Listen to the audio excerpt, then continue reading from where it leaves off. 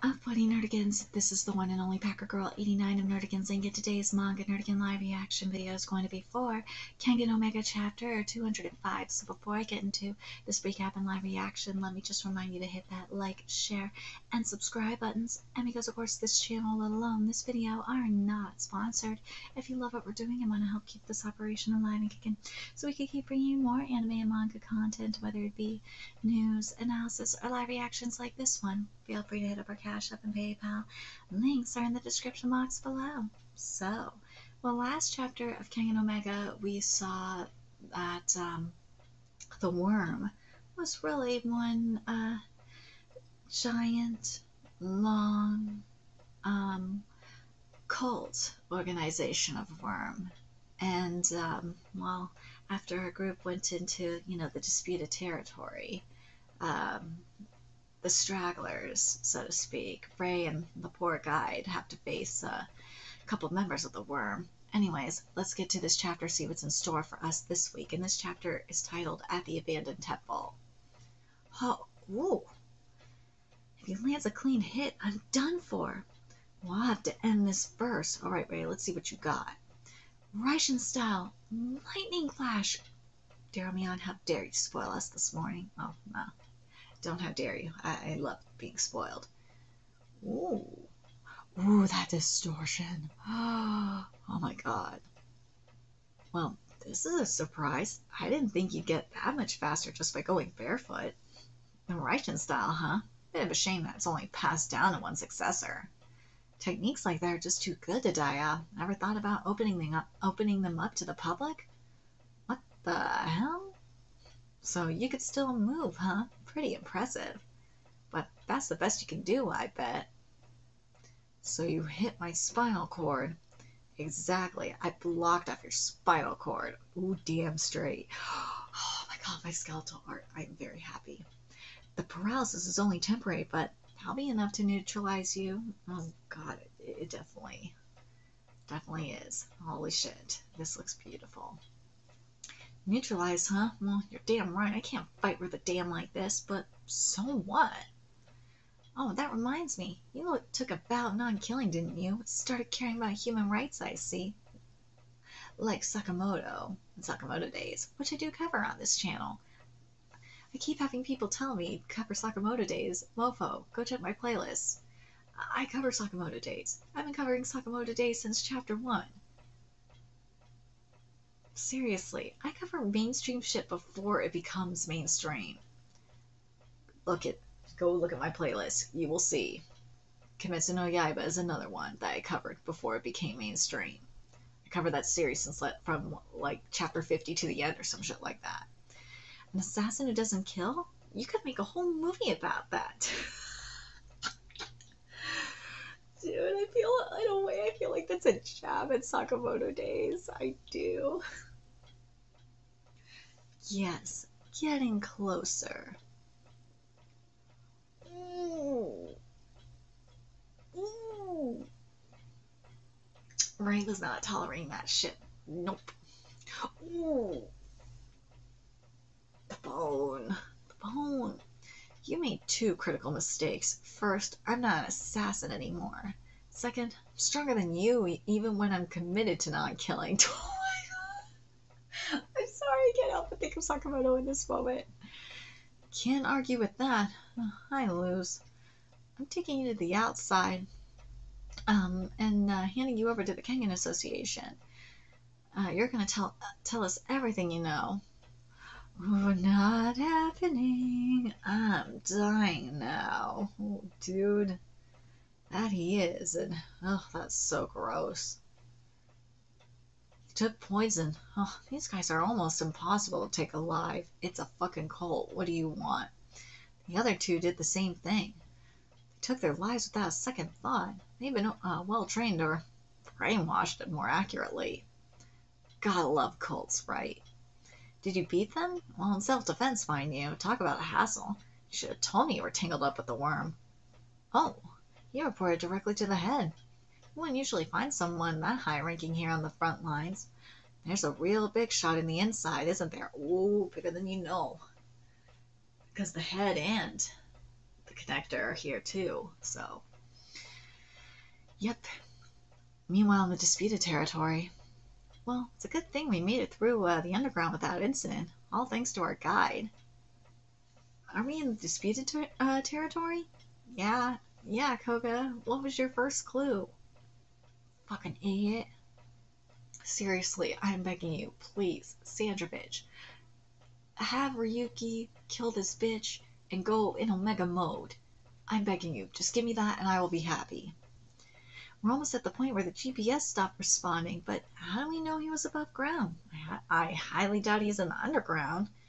The undergrounders really don't like strangers. They never accept an outsider like Gao Mukaku, which means we'll have a better chance starting our search above ground. We're almost there, aren't we, Ritsudo? Yeah, right at that building. An abandoned temple?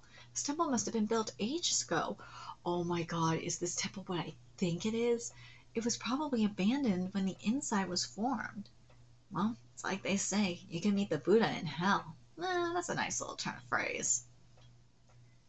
Ooh, whoa, you little shits, how the hell did you find me? Who the fuck is this old guy? Stay on your toes, this guy is tough. Huh? So you're one of them worms, are you? Get lost before I whoop your ass. Dude, I think I know what this temple is. Remember the temple we saw in the Tokita Nico backstory? That's where this is. This is where all the shit went down with Tokita Nico. Oh, wait till Mukaku finds out that is Oma, and that Tokita Nico. He has to know that Tokita Nico trained Oma. He has to know. But we're definitely going to be getting into the full backstory of Gao Mukaku soon. We have to. If we're not, I'm going to be like kind of pissed and kind of surprised.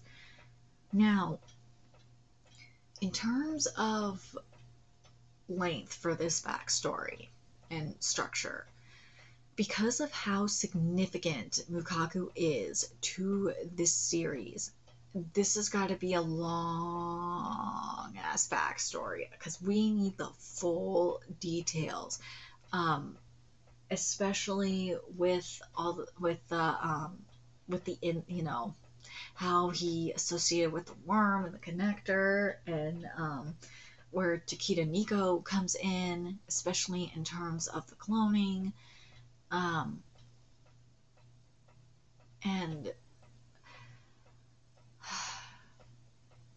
and then what was the other thing?